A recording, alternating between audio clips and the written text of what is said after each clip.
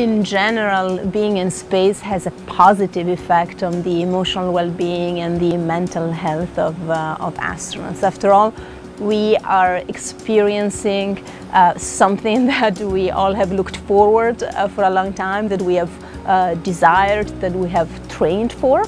Being in space is something that we love, and I think by serving as crew members on the space station we get a sense of meaning and a sense of mastery, all those components that really affect positively one's mental health. We have meaningful relationships among ourselves and with the extended teams on the ground. In most cases, I think crew members have a great deal of respect and affection for the other crew members, and again that helps sustain a positive relationship in which we can find support and comfort in others.